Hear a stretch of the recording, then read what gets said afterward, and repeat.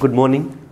And let me introduce, I'm Dr. Simhachalam, working as an assistant professor at NIRDPR, National Institute of Rural Development and Panchayati Raj, Government of India, neighboring to this institute only.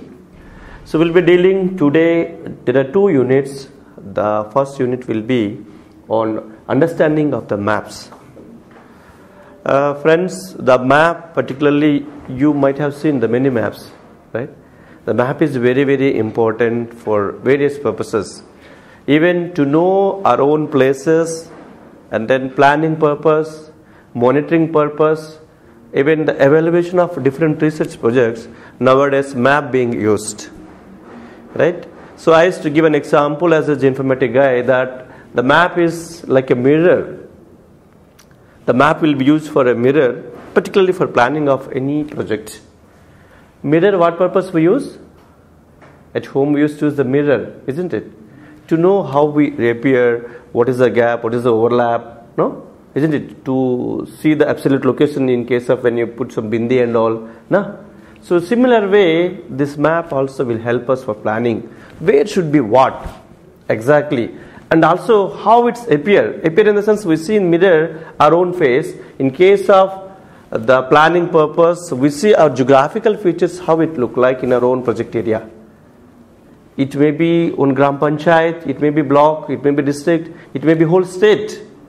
So we can see what is there, what is not there, where is there.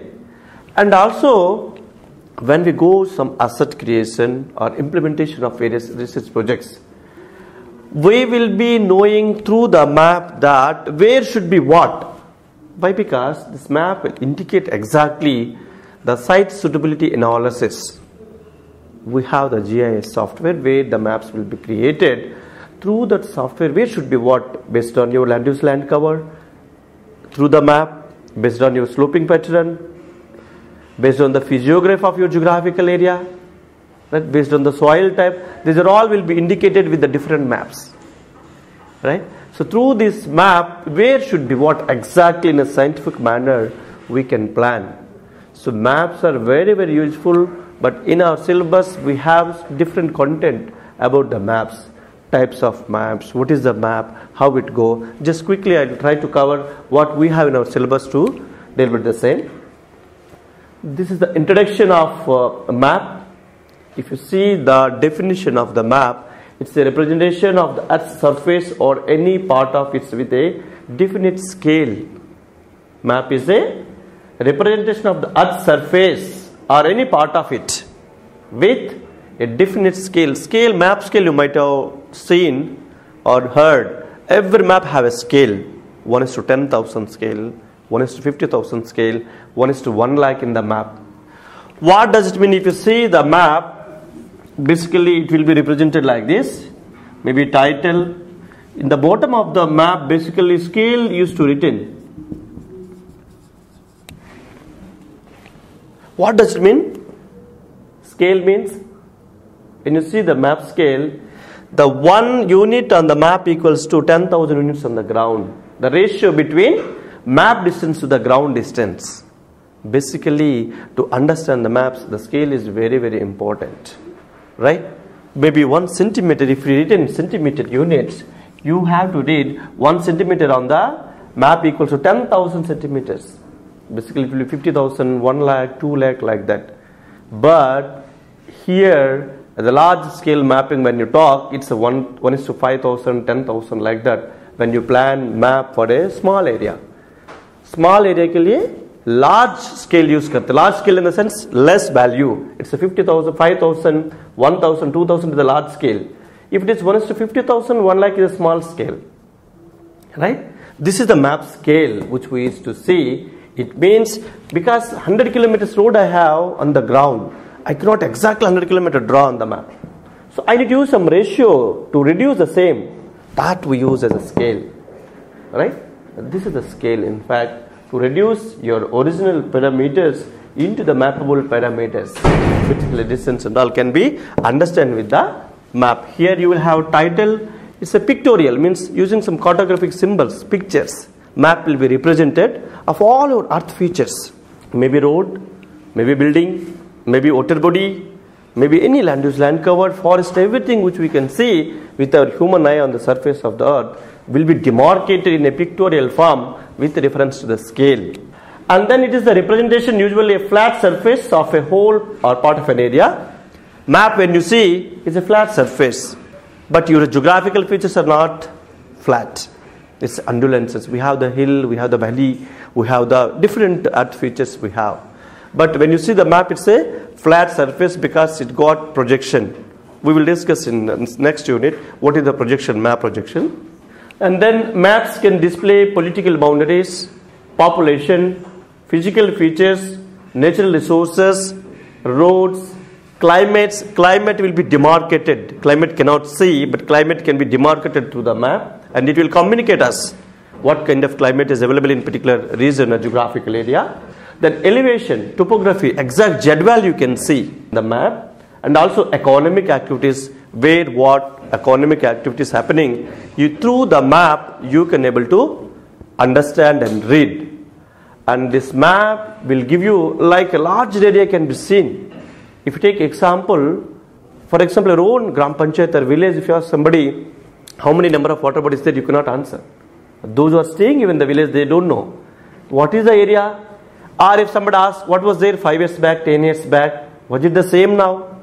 Is there any difference? Nobody can answer. But the map will answer. Map will answer. So this, as we know, earth is not static. Bhugol jo hai na, wo static nahi hai. Okay. So earth is not static, it's dynamic. Right? The things keep on changes, no, on the earth. If you see 2 months back, the full of water in the water body, now it become dry. 3 months back, it was agricultural land, now it become fallow land. 5 years back, the number of agricultural land is 100 hectares, now it becomes 70 hectares land. So likewise, everything, many things, geographical things keep on changes. Earth is not static, it's a dynamic. So once it's a dynamic, you have to see what's happening on the earth. Through the map, you can able to understand what's happening on the geographical area within your periphery. And map has distance, direction, shape and area. Map will have the distance, direction, in which direction it is having north, east, basically we indicate as a north. And then the shape and area, everything is there in the map. The job of a map to describe spatial relationships of specific features that the map aims to represent. And spatial relationships. So what is there here? It is a road is there, right? Nearby road, what are all other objects? We have geographical features. And also along with the road, where we have the culvert, where do we have the bridge, that we can see. And also this road is connecting between what kind of settlements? Village A, village B, another road is going village C. These spatial relations also you will be seeing in the map. Map will show you what is there, what is not there, where is there, and its spatial relationships one to one. If you have the irrigation canal, what for that irrigation canal? How much agricultural land is covering? That you can see through the map. Maps are produced by cartographers. Cartography refers to both the study of maps and the process of map making. It's a science of map making. If you say cartography means the science of map making. Basically, map जो बनता है, cartographic symbols, cartography use करके maps prepare होता है. And then maps were produced using land survey, triangulation, and observations. And as technology advanced, maps were made using aerial photography and remote sensing. These two are now as a source to create a map. Maps used to create from the satellite image, from the topographical map, that is survey of India topo sheet, then aerial photographs, and also we have cadastral map, which is there at the land parcel mapping. For each and every revenue village having one map to know the land ownership. The parcel of land belongs to whom in the village will be known through the cadastral map.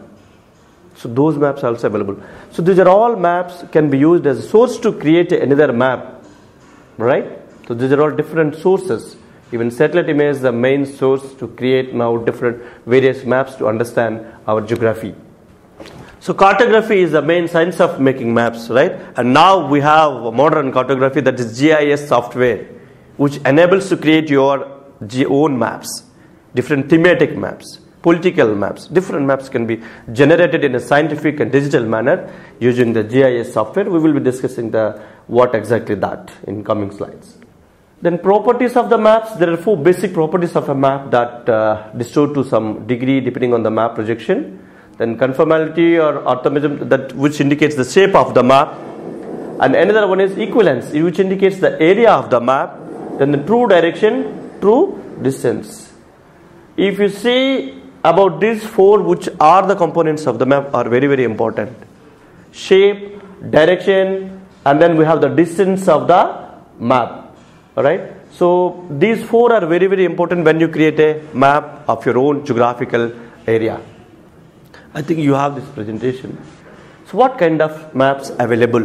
If you see, according to the Intergovernmental Committee on Surveying and Mapping, there are 5 different types of maps available, which is there in your study material. You have to, if somebody question may come like, please mention the types of maps, you have to give these 5 types only. So who is what, as per what reference, if somebody asks reference or as per which organization you say this 5 types map, you have to mention that ICSM, that is Intergovernmental Committee on Surveying and Mapping. According to them, there are 5 types of maps. The first and foremost map is cadastral map. A cadastral map is a detailed representation of a property within a specific area. The plans map out individual properties providing details. Basically, this cadastral map for one revenue village it will be done. It's not for Gram Panchayat, it's not for block or state or anything. The cadastral map, when you talk, the first one is only one revenue village, where you can see the different, the cells, small, the boxes which you are seeing in a layman language, the each and every box indicating the parcel of land, where this map will indicate that the parcel of land belongs to whom? Is it government land or is it private land? If it is private land, again, on which name, who is the owner of that parcel of the land? It may be agricultural land, it may be waste land, it may be anything in the revenue village. The land, each and everything being mapped, you can see this is the boundary of the revenue village, right? This is the cadastral map. And here if you see the legend or map index, her map का नीचे आप देख सकते हैं. Every map having the bottom of the map, basically they read map index or legend. Means to read the particular map, you should understand this index. What color indicating what pattern indicating. Sometimes continuous line, sometimes dotted line, sometimes continuous and dot line. What is indicating what in the map, you have to understand. If one blue color is water body, wherever you see the blue color, you have to read as a water body. It's kind of alphabets to read particular language. If you want to read English, then you should know A, B, C, D till Z. Similar way, to read the map, you should know the index first. Map का नीचे जो index है, उसको पढ़ना है पहले map का पढ़ने के लिए. Otherwise, you cannot read. You become blind here. Without seeing this index, you don't know anything. What is red? What is blue? So map index is very, very important, right? Map index or legend, map legend बोलता है. After seeing this, you can read the map. Okay, so this is the cadastral map. Basically, cadastral maps having a large scale.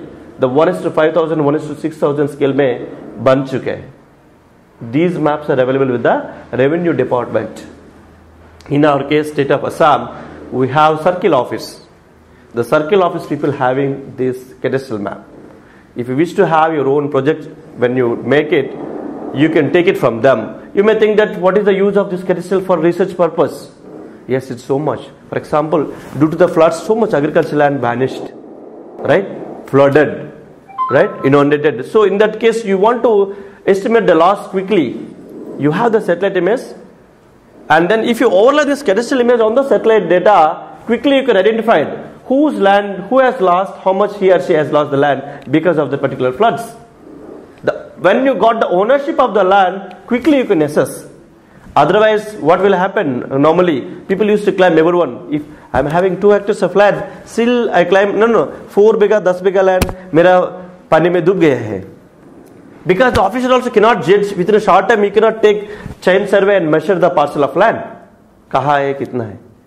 Magar, if you have the satellite imagery and the software and this cadastral scientific manner, in a quick, with the less time, with the less manpower, less money, quickly you can able to assess in a scientific manner accurately who really has lost due to the floods, how much he has she lost the particular land and agriculture, cropping land, etc. You can estimate. For this ownership map is very, very important. That is cadastral map. Cadastral map. The second one is topographic map. Second map is topographic map, which indicates different physical landscapes on the Earth's surface. These maps are different on the other hand because they use contour lines rather than the color. In topographic maps, when you see in the topo shade, they will not use much color. They may use 2-3 colors also here in topography. But basically to indicate your topography, they use to know the Z value, elevation, they use the contours. These are the lines which you are seeing, no? I say, what do you call, I'm not getting, solid, no? Which make it round, no? So this, this you can see here, these are the contours. Contour means it is an imaginary line with same elevation. Wherever it's same elevation, you join the same elevation. ऐसे करके होगा. कभी-कभी ऐसे भी जाएगा. So means wherever the line is going, it's the same elevation, it got a value too. Suppose it is 400 elevation. This, if it is 20-meter interval of the contour, it may be 380 coming down, 360, 340, 20-meter contour interval. Where once you have the 1/50,000 scale, toposis basically it got 20 meters interval of the contour line. One line से दूसरा line को 20 meter interval होगा, 20 meters interval है, right? So here these are the contour which will give the Z value of your own area. Elevation उससे मालूम पड़ता हमारा in your geographical area, in which place how much elevation you have will be known with the contour map. These are the contours you see. If you zoom in GIS properly, you can extract the contour value you written. But each and every contour will not have the value. But every 100 meters, you will have the contour value on the contour. It will be represented in the topo sheet. 300, 400, 500, 600. Only the hundreds when you come, no? That you can see here. Right? Those values indicating the 101. In between 4 to 5 contours you can see. And the next will be, the third one will be thematic map. Thematic maps are data maps of a unique topic or for a specific purpose. It's different from the thematic maps are dot map, isopleth, chloropleth or chorochromatic. Different maps say the same area you see the boundary, but theme wise hoga. The one map indicating all the available roads that we call road map. Theme wise. The another map will have agricultural land. Only you can see in the map agricultural land. Boundaries remain same. The second one will be water bodies. What are all water bodies you have within the same area? Maybe it block, district or GP, doesn't matter. You see here the same boundary, different theme you are seeing. This we call thematic map. The specific theme will indicate only. Now you cannot see everything like satellite image or topographical maps. Topo sheet if you see, you will see roads, you will see water body, you will also see what do you call forest land, you can see agricultural land, everything you can see. But in the thematic map you cannot see like that. The specific theme you can see. Right? Any doubt? If you have any doubt, in between also you can ask me. Absolutely no problem. Right? So these are called thematic map. This is the third one. And we have two more types. The first one is cadastral map. Second one is topographic map, which indicates in fact Z, elevation. Third one is thematic map. Theme wise maps will be created using different colors or pattern. Right? You can see here in the picture. And the fourth one will be political map. These political maps are made to show administrative boundaries of nations, states, countries, city, town. It may be Gram Panchayat boundary, it may be revenue village boundary. There are many. With the administrative boundaries. With the administrative boundaries. Sometimes even assembly constituency, parliamentary constituency boundary also you can see. So these boundaries called political map. City boundary, periphery will be demarcated, right, in the map. The next one is navigational chart map. It's a map that shows the layout of the shoreline and sea floor. So these maps will indicate directly with the layout of having different, for example in the ocean also you will have the boundary, isn't it? So up to where one can move, up to India continent where it is in the ocean itself. These maps you can see, navigational chart map, right? Up to our own periphery in the geographical area you can see. And after that you have the general reference map. It's like a regular map, which towns, cities, name. You can see like our Google Maps, etc. Major transportation routes, and included together with the natural features like lake, river, etc. Common thing, everything you can see like Google Earth, Google Maps, etc. Called general reference map, right? To traveling from one place to other place, you can see this general reference map where from one point to another point you can travel, and also from origin to destination, and to find out different locations, right? Which unknown locations can be demarcated with this. These maps are called general reference map. A reference purpose to find out unknown places, these maps can be used. Then we have road map. You see general reference maps. If you see under general reference maps, you have the road map. All existing road network can be seen. And also you can see physical map, right? Yeah, road, basically the road map where we use when you travel one place to other place, basically this will be used. And also physical map displays the natural landscape, and also the definition of the physical map is the geographical features of a location. All geographical features can be identified in the physical map. After that you have the climate map. To know the climatic conditions, it may be region wise, it may be different, but that will be indicated. The same pressure or temperature, rainfall, wherever it is occurring, through these linear features, through these different colors, it will be indicated. What does it mean? If same temperature is indicating, we use isotherms. Then we have isobars for rainfall. Those will be indicated in the mappable form to know where temperature is more, where it is moderate, where it is less. Everything can be seen in the mappable form. So significance of map, the importance of the map is, maps communicate and foster understanding. Why? Because map is a pictorial form where a layman can understand what he is having, what she is having in their own respective geographical area. It's a pictorial form, pictures. If you see in our now in the villages, in many things, to what you could publish, to communicate something. Earlier we used to write a text board by alcohol is strictly prohibited, alcohol is injurious to health, even smoking is injurious to health. But now what we are doing in the name of text, we are using some graphical representation, pictorial form, some pictures being used. Why? Why pictures being used? One is easy to understand, another one is illiterate. The layman can understand quickly, and it will give more impact than the text. Even the illiterate also, if I read, it will not give much impact. On the cigarette box, tobacco box, if I keep some photo, where cancer is occurring, very dangerous photo, so at least I am afraid, it's very dangerous to health. Such a manner, the pictorial form, map will communicate very faster understanding, or layman can understanding. I can say another word. What is there, what is not there in our geographical area. And then GIS maps provide windows into useful information. Many kinds of descriptive information can be stored with a map. Map provide a powerful way to tell any kinds of stories. Maps can display dynamic information that changes over a time. Map help us to perform analysis. Maps can be used to compile data. What does it mean? This significance is the first one indicating layman can understanding. Second one is it will give you a lot of things. What's there, what is not there. The third point is indicating changes time. How it was 5 years back, how it is, how 10 years back. You can see in 3 maps quickly you can understand by how our geographical features are changing. For example, 15 years back in my Gram Panchayat, lots of water bodies. There may be 75. Now only 25 I have.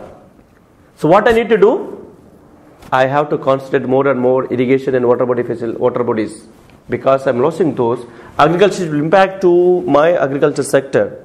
As we know, our country, India, is a rural country. We have around 70% people lives in the rural area. Their main occupation is agriculture. The agriculture depends on natural resource management, where natural resource management is very, very important. In this regard, you should know natural resource, how it is changing.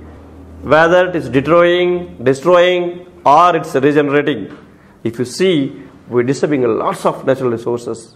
Even in Guwahati city, you see, if you take the satellite image of 10-15 years back, you see how much land was vacant. Even where you are now, it was a small kind of wetland, Now you can see the concrete jungle.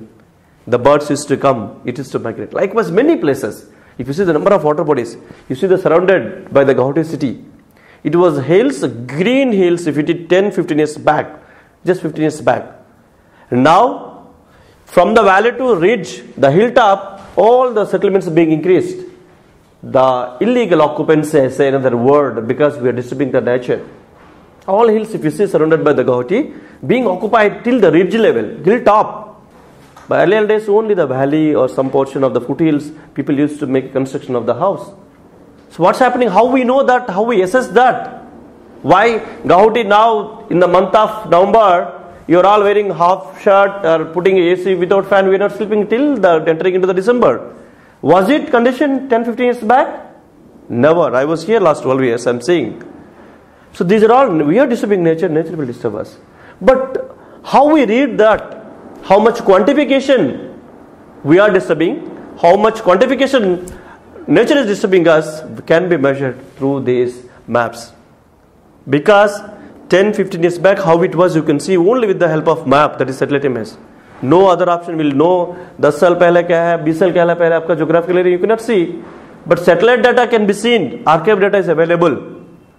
With this, you can understand, Hare bhai, population is 80%, 70%, and our fallow lands are increasing every year. Agricultural lands are coming down. So just to imagine to the next generation what will impact. If every 10 years cropping area is coming down, then what will happen? It will, lots of impact will come on food grains. We will not get any food grains in future. Right? To prevent that particular crisis, you have to plan accurately, scientific manner. For that, maps are very, very useful. Friends, these maps are GIS not only for any particular science or technology. It's for a common man. As a GIS man, I'm telling, it should be used for a common man. In any subject, GIS can be used. Why? Because this is the only subject where it speaks with the geography, and all the department subjects, we are all describing for the geographical features. Without geography, none of the science, none of the social science are working or studying. Isn't it? Anywhere you work social work, yes, ultimately you have to understand the geography. Health, you have to understand the geographical features. Education, you have to understand the geographical features. Any developmental sector, it may be drinking water, roads department, agriculture department, water resource department, any department, they must understand the geography. To read, to understand the geography, your GIS and maps are only feasible and scientific tool to assess what's happening on the earth. Right? That way it will be very useful for planning, monitoring of any kind, not only nature or natural phenomena. You can also assess your physical features or infrastructure, man-made resources can be assessed, monitored through the map only. Right? These are the different map projection systems which are very important to understand. Map projection can be defined a technique to transform and present three-dimensional Earth surface on a flat or plane surface. There are two-step procedure we have in map projection in GIS system. The one is the Earth is reduced to a generating globe, where whichever study you take, where it is on the Earth, where it is on the globe will be studied. That is GCS we call Geographical Coordinate System first projection. The second projection will be the generating globe is drawn a flat surface. Globe is three-dimensional view. When you convert from three-dimensional surface to two-dimensional surface, it called projection, PCS bolte, projected coordinate system. The one is GCS, geographic coordinate system, when these geographical features were there on the globe. And second one is those three-dimensional surface, because map is two-dimensional one, flat. To convert as a flat map to your three-dimensional view, we use PCS, projected coordinate system. So there are two map projections systems are available in the GIS and maps, and different types of map projections also there, but basically these two are important. Right? We have, based on the developable surface, genital map projection, continental conical map projection, based on the shape, based on the area, based on the cylindrical map projection, right? But purpose is same, right? I am not going to describe each and everything. And based on area, shape, direction and scale, different map projections we have. What you are concentrating on the map, whether you are concentrating on the area, or you want to concentrate on the shape, you want to consider direction or scale. Based on that, there are 4 kinds of map projections available, right? What is this study material also there? I have given simplified in fact in the PPT, which is shared, I think, madam, with you all. You can go through it, right? That will help you. Some commonly used map projections in GIS. Mercator one is very, popular one, and the second one is UTM, Universal Transverse Mercator. This projection is now across the globe being used. Unique map projection बोलता है. Projection two types है. ये slide से भी first जो बोला मैंने. There are two types of map projections. The one is geographic coordinate system projection से GCS बोलता है. Another one is projected coordinate system. So पहला projection, first projection indicates that where is the geographical features located on the globe, on the earth, that will set. Second one is globe is not two-dimensional, but your maps are two-dimensional. To convert that three-dimensional globe into two-dimensional, we use PCS, projected coordinate system. These are all projections being used for that. Okay? Because you want to get a measurement, but how you get measurement? There is a hilly area, right? So it should be using some mathematical calculations. GIS software convert that 3D to 2D as a map, where you can get the proper measurements on the map, right? Just clip all this, just skip, but you basically first three are very important projections where we use in different research purposes. Mercator, Universal Transverse Mercator, UTM is a unique projection now used by many people to convert from 3D to 2D. Then polyconic projection also very important, right? A Lambert conformal and all, these are different projections you can see in the Google Earth and different other features. But when you generate your maps, basically we use now UTM1. Yeah, these are the map projections for hemisphere. Friends, this is given already in reading material. Just skip all this. Yeah, this projection is important. What is UTM? Universal Transverse Mercator, also known as UTM. It's a very popular and one of the most widely projection system in GIS software, right? What they done is in the UTM, whole globe being given UTM zone. When you project your from 3-dimensional to 2-dimensional, you select your own projection system of your geographical area. Basically, India is indicating a north hemisphere, so 43 north, 42 north, 44 north, like that. So our area comes under 46 north, 99% of northeast region, 46 north, UTM zone 46 north. When you do some GIS practical things, you have to convert this 3D to 2D, then use this map projection, UTM only. So how the zones being continuously given, but your longitude values are differ from here. 180 from Greenwich east, 180 longitudes west.